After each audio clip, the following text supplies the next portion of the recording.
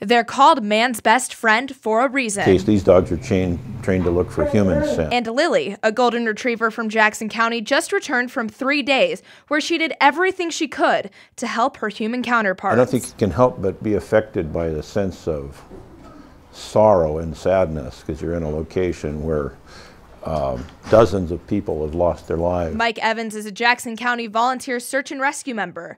He and Lily just got back from Oso, Washington, the site of a deadly landslide that just 2 weeks ago killed dozens. Eric Ronimus and Abby were there too. It was overwhelming.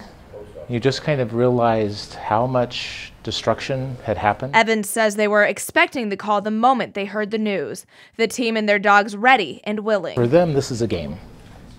They've learned to equate sense with rewards. Evans says they spent 3 days searching. 10 people still need to be recovered. An area that was covered with about 30 feet of mud. And when they found something, anything, a moment of silence. Whenever that happened, chills went up my back.